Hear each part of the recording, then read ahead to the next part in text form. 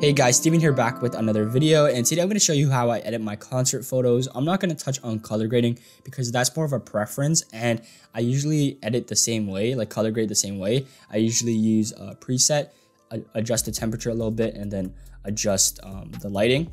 In this video, I'll actually be using Photoshop instead of Lightroom, and I'll be showing you how to apply certain effects.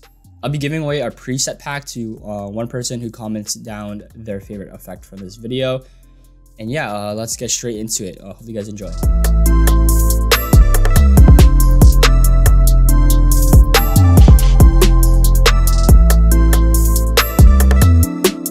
So right here, I have a photo of Alicia Cara. I have a bunch of photos. So we're probably gonna mix and match a couple of these. But I chose these because I thought these weren't so good. Like the background in a lot of these are very like plain. They're just dark and you can't really see anything. So it's the perfect thing for this type of tutorial because usually I don't use Photoshop or edit my concert photos like this unless it's very boring or the photo turns out really bad. So I actually have 5 different effects I'm going to show you today. A lot of them are very similar, but they all are different. You know what I mean? So the first thing you want to do is duplicate the layer. So you want to have 2 photos. So you just want to press Ctrl J to duplicate. To start off each effect, you're going to have to do this every single time. So make sure you remember the shortcut. So the first one is just double exposure. You want to duplicate and you want to press screen on blend mode right here. And you want to press Ctrl T and you want to resize. So there's a couple ways I do this. Sometimes I just literally put it directly over the photo like this. So you can see what that does. So that by itself is really cool. And then I would increase the contrast of the top layer right here because it's a little faded. And there you go. Or I would move it to the edge slightly like this. And then I would erase like sort of this side so that it only appears in one corner. What this does is it kind of creates like a kaleidoscope effect sort of because you see like the subject like twice. So you can even do something like this. That's really cool. I think it just adds some stuff in the background when there's nothing in the background. So you can see what that does. So that's the first effect. It's very simple. So now that we're done with double exposure, the next 3 effects have to do with motion blur. So you want to duplicate the layer. So this is the second one. You want to go to blur, motion blur.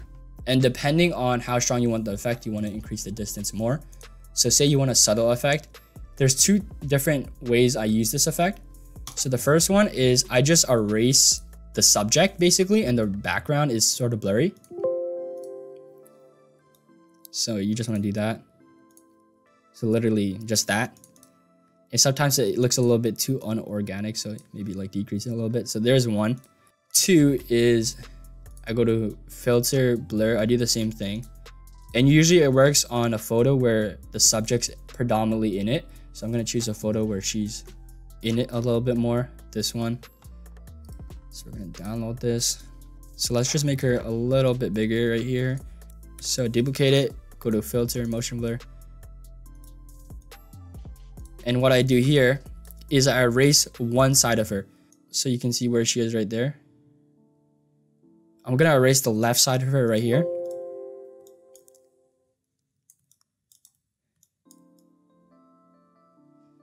And you want to use a soft brush with 0 hardness. And there you go. So it looks like you use a long shutter in camera. Usually you can do this like in camera, but it takes a lot of attempts. So if you just want to do this in Photoshop, that's cool too. Usually I do this when the photo is a little bit boring. So I actually did this with a photo of Lil TJ on my Instagram. So you guys can see that. And we're going to just use curves here to kind of make it pop. So there you go. That's just one photo right there. So that's the second effect. The third effect is radial blur. Actually, the fourth effect is radial blur too, but there's 2 types of radial blur. There's spin and there's zoom. I personally prefer zoom. I'm going to show you spin first. And usually these look better when it's a wider photo and the subject isn't in it as much. But I'm going to show you on the wide photo and on the close-up photo here too. So we're going to go to radial blur and we're going to go to spin. And it's pretty self-explanatory. It literally just makes a spinny blur thing.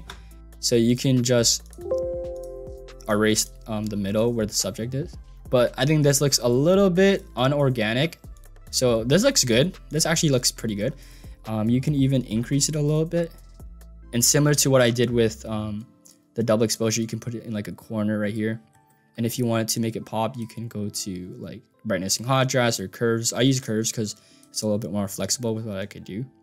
So something like that. So that's the third effect. And the fourth effect is the same thing, but it's zoom instead of blur.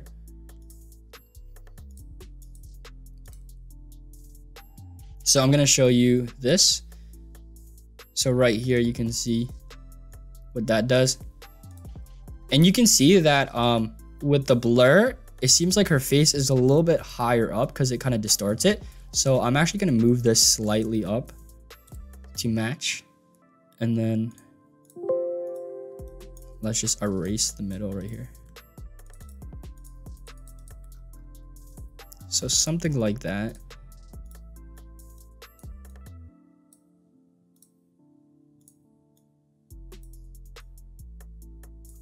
So there you go. You can see what that does. And I'm gonna do it on the wider photo like I promised. So we're gonna duplicate this and we're gonna go to radial blur.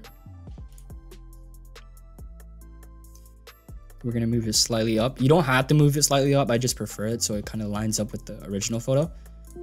And then there you go. It looks better in wider photos because it seems more organic. So a lot of concert photographers do this, a lot. And you don't have to apply this to concert photos. There's a bunch of different ways you can use this. These very subtle effects in my opinion. And if you want it to be a little bit more subtle, you can just... I'm actually gonna come through with a sixth tip because I just thought of it. I don't use this one often, but it's gonna be called the soft glow effect. And you're gonna use blur as well, but a different type of blur. So this is the fifth effect. So you wanna actually use Gaussian blur. Or Gaussian, I don't even know how to say it. And you want to increase it so that you can still see the subject, but not too much where you don't know what the subject is. So around here, and you want to go to blend mode and set screen. Basically, you'll get this very, very bright image, and you can see what I mean by glowing. So you can move it a couple pixels left and right by using the arrow keys. So I'm going to do that. And you can see it's a little bit bright, so you can use color curves or like brightness and contrast to adjust the lighting a little bit.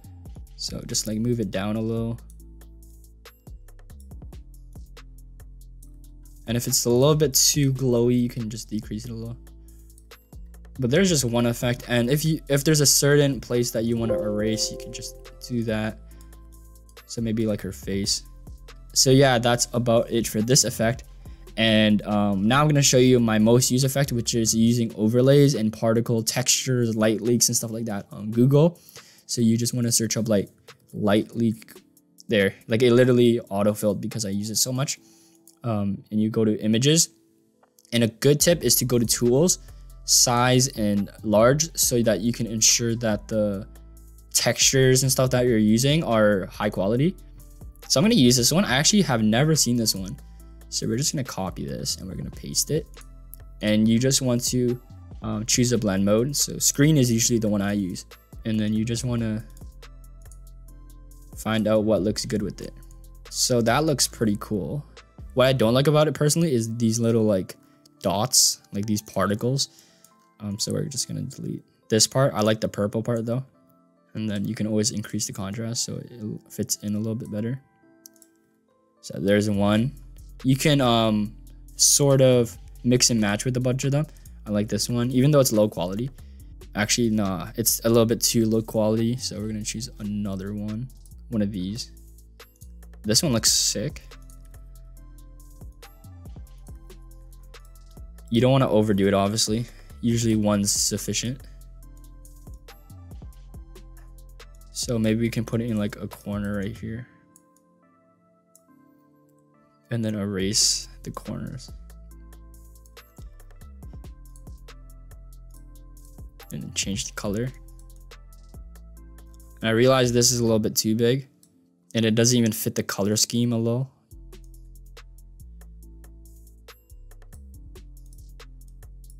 Something like that. Or usually I actually use just light leak overlay. Usually I use a bunch of these ones, like these RGB ones, where it's very subtle. So let's just hide the rest of them actually. So usually I use these ones.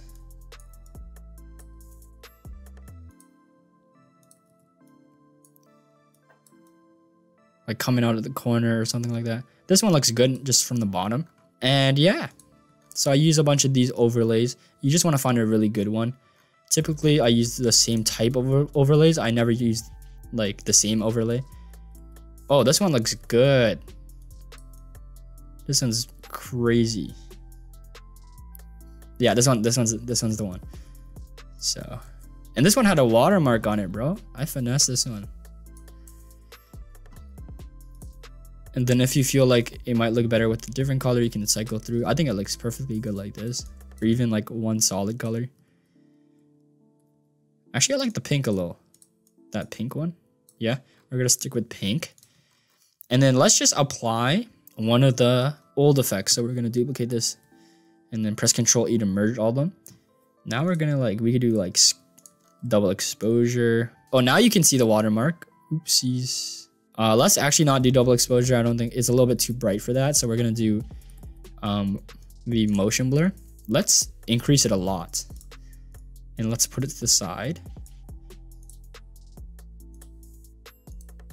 And then erase it.